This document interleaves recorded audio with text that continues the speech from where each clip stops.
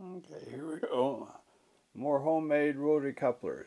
These are redos. If you get in here and you find out that you didn't select good ones, good nails on the end, and they're all oblong, you have to go back here and dig a deeper hole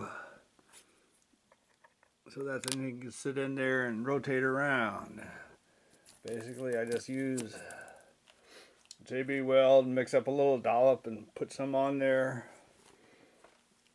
When you get into these are Walther's coal porters.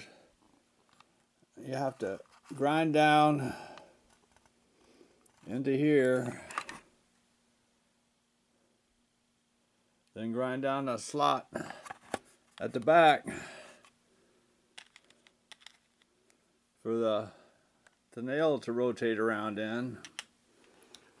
Oh, so much you got to do to get that to work. But what I use is a Dremel tool, and this is a grinding thing, and this is the one I use at the end to make the deeper slot. That's pretty much it. It's just so much crazy work to do this stuff just to get rotary couplers. These are the Magic Mac couplers. Oh man, he just still making them. Look at that. He just put them in there. They're just modified Katy couplers. But he don't make them, and best I can do is come up with this crazy crud. So again, it's just two brass tubes, a little nail on one end, and a coupler on the other. Oh man, there we go. But this is it.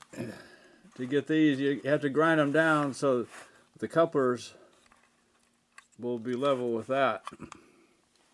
These weren't so bad as far as being level. I just ground off the old glue that was on there, and that's what you see there, just old glue. But you had to make a deep pocket in there for the nail to rotate. So that's it. These are homemade rotary couplers. They work. But man, oh man, oh man, oh man, oh man, oh man, oh no. I'm done. Goodbye. That's it.